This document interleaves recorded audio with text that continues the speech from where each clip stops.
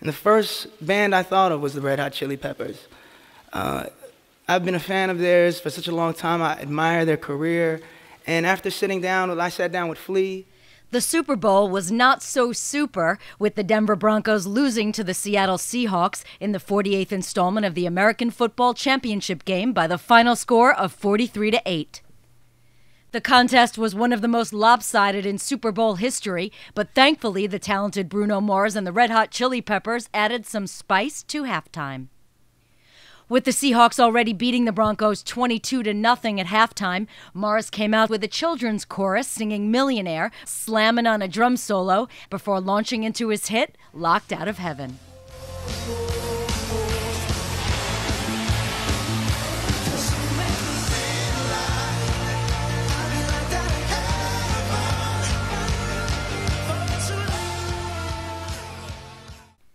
The highlight of the performance, however, was the appearance of the Red Hot Chili Peppers with a shirtless Anthony Kiedis taking over for Bruno Mars, who kicked it into high gear with Give It Away.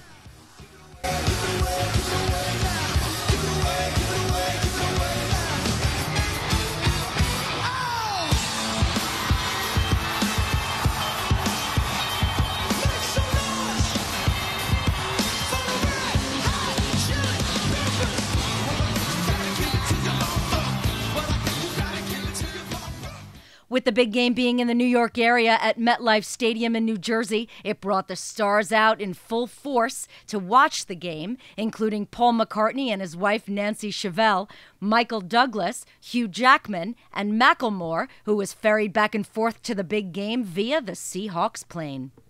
As expected, the NFL finally called on a seasoned professional for the national anthem, and opera star Renee Fleming did a flawless job of starting the game after so many pop stars have flubbed the Star-Spangled Banner in the past. The Fox TV telecast's viewership was said to be down slightly from last year's nail-biter between the Baltimore Ravens and San Francisco 49ers. This year's contest scored a 47.6 household rating 70 share, down slightly from last year's record-setting 48.1 71 share of TV households.